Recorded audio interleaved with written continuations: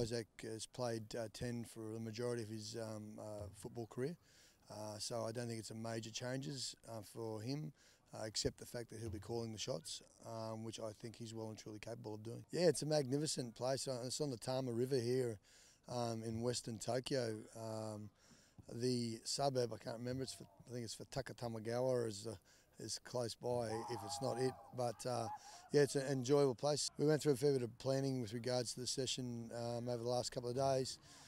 We had a bit of a mindset of what we wanted to achieve from last week, and then implemented that this morning. I think it ran really well. The defensive component, which I'm involved with, I thought was excellent.